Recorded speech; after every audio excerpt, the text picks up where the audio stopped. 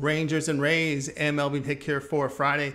Martin Perez, the starter for Texas. Perez, 28 starts, ERA 2.77, whip 1.23. The left-hander fans 22%, 8% on the walks. The ground balls 51%, limited home run damage. Corey Kluber will start for Tampa Bay. Kluber has starts in 27 games, ERA 4.36, whip 1.17.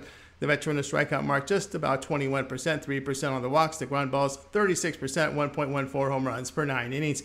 A FIP of 3.61 indicates a drop in ERA based on this form. Rangers split their 2-game series at home with the Athletics. Rays have lost 3 of 5 at Toronto despite the 11-0 win. Past 10 games, Rays hitting .368 against left-handers. Rangers 6-20 against the AL East this season.